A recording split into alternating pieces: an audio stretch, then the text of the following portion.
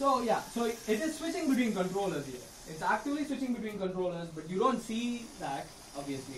It's very smooth in its motions, and it's not jerking around, and you can also see that it's moving at a reasonable pace, and that's kind of the idea. So it's going to go around that particular object, not exactly an obstacle in this case,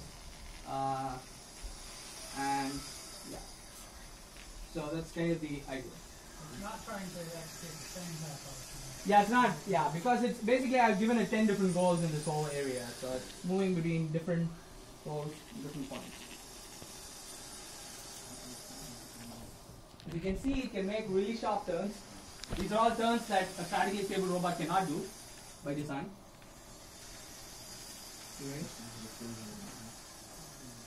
I'll stop it now. So the surface motion will continue.